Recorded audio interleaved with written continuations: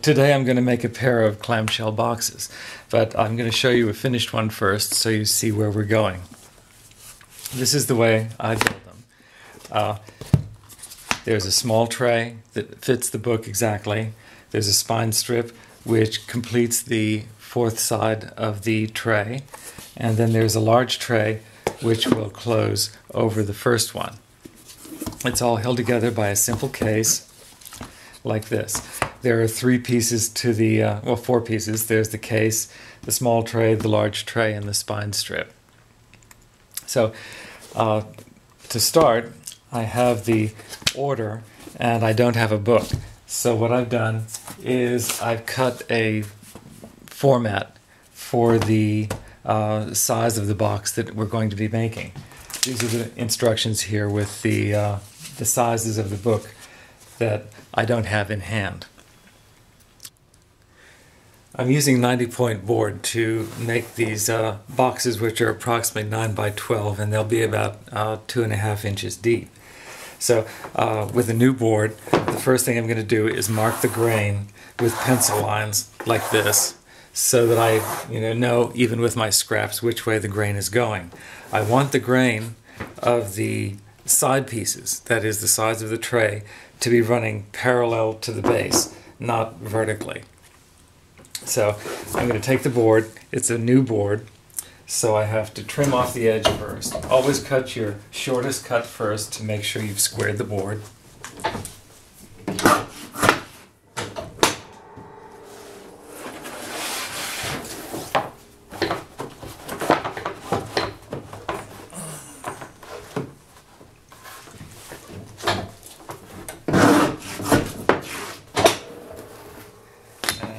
What I'm going to do now is cut off a thin strip because I have to make a gauge. And I usually make a gauge for each box as I go through, so that each box has its own gauge with its own board thickness.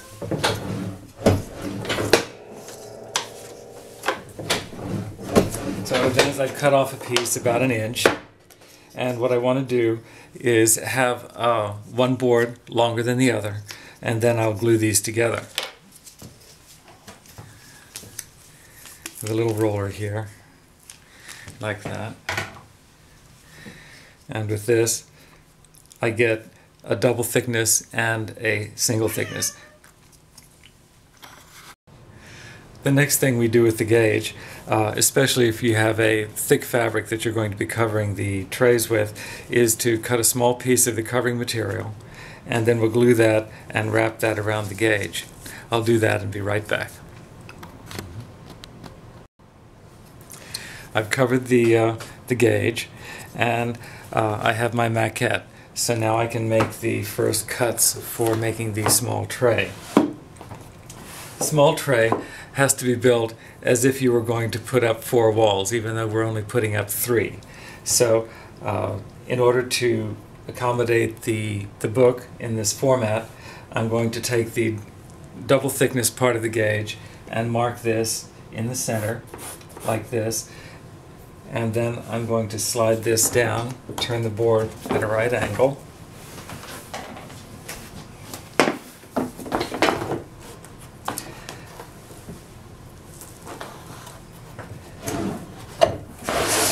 bring everything up against the stop on the board chair here. And I'm also going to put 2 thicknesses here and mark with a pencil. So now I can make my first cuts. And what I like to do, with these boxes is, especially since I don't have the book in hand, is give this a little bit more generous space inside. So when I cut the boards, I'm going to cut it so that the pencil line stays completely on the board.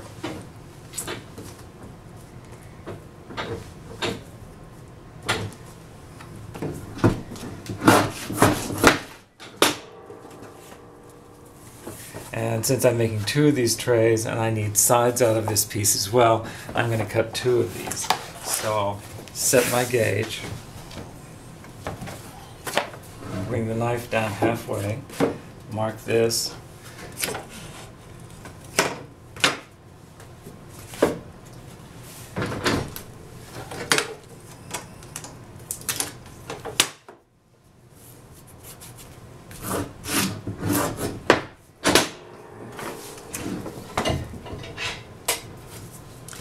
And cut a second board.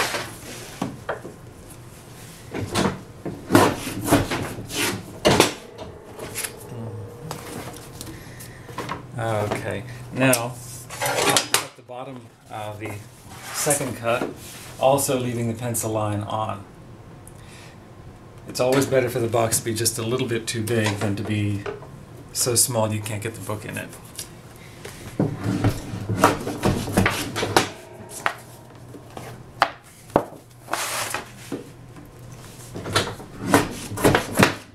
Okay, now I have the two bases. And the sides of the box have to be 2.5 inches high. So that's an inside dimension. I won't need to use the gauge to figure that out. I'll just mark it here with my marks on the board shear. I'll set this at 2.5. And from my offcuts, I will cut 3 pieces.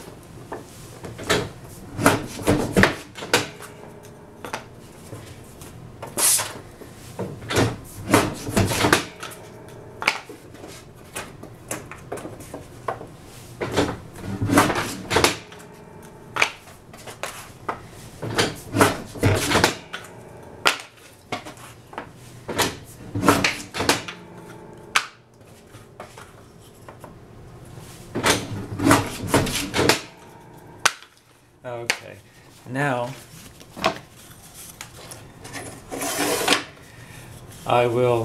I have 2 of these for the 4 edges of the box, for the 2 trays. So I'll lay those down here with the 4 edges on them. And then I'll set the gauge again for the short side of the box.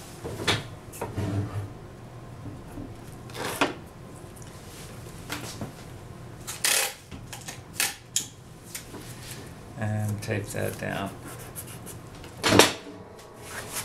Now, because this is a 3-sided box, I have these sides have to have 1 board's thickness removed from them on the side pieces. So I'll set these into the board shear here, take the 4 edge, put that into the space between the gauge and the boards, and then I can cut these down. And I have the pieces for the head and the tail of the tray.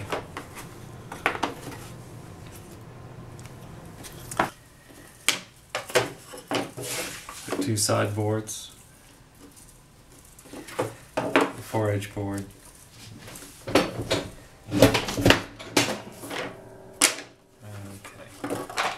And now we're ready to assemble.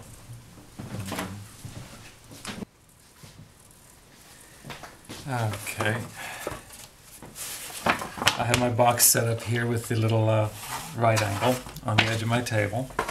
And here's the base of the first tray. Put some glue on it.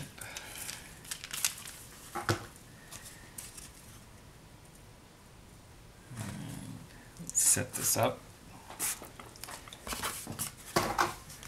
Then line this one.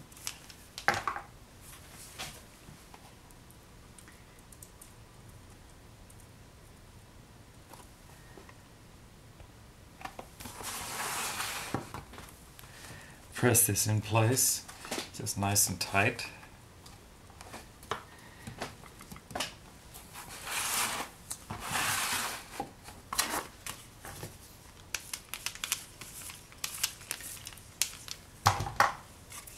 And put this in place here. Now I'll carefully turn this over and let the glue set by putting some weights on it, like that, and do the next tray.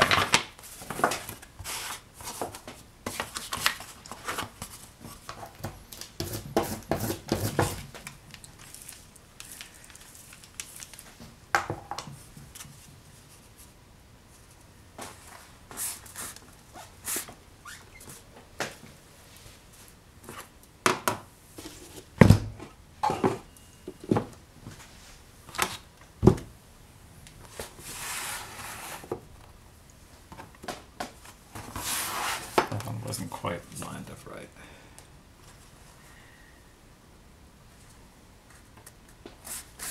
There we go.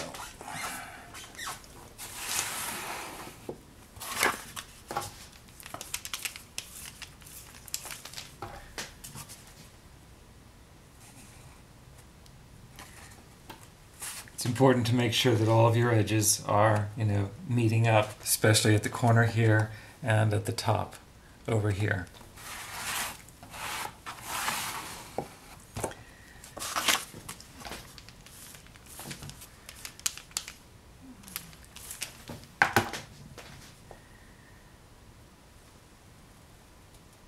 And you don't have any overhangs.